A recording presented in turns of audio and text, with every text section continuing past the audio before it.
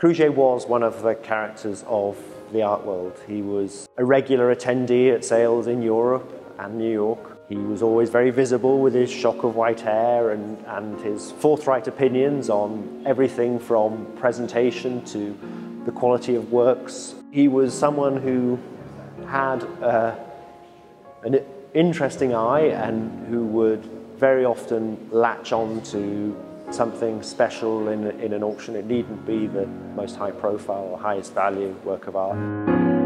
What marks the Krugier collection is a broad range of different material from various collecting categories, from tribal art through to contemporary art, Latin American art, American art.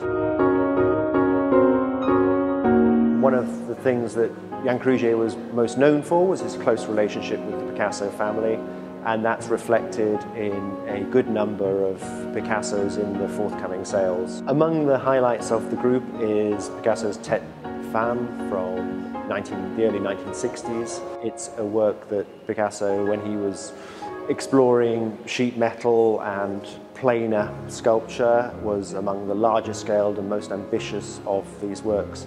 And it's a work of art that's enjoyed further life in America when it was chosen as the maquette for a monumental piece in the Daley Plaza in Chicago. It was Giacometti who had told the young Jan Krugier, when he made his way to Paris in order to train as an artist, Giacometti in fact told him that his future didn't lie in being an artist and he should think more about becoming an art dealer. It was Giacometti that set him on the path to becoming a great figure in the art world. In our sale we have a number of significant bronzes, including a great painted bronze of Alberto's brother Diego, as well as a number of very high quality drawings by Alberto. One of the latest works in the sale, and another of the highlights, is Basquiat's Crisis from 1982, a work of great dynamism, bold innovation. It's half sculpture, half easel painting. It's obviously set up as a modern-day crucifixion, but in a graffiti style. It also has references to Basquiat's heritage, the Puerto Rican, Haitian heritage of both Catholicism and Voodoo, a work that has a great inner totemic strength.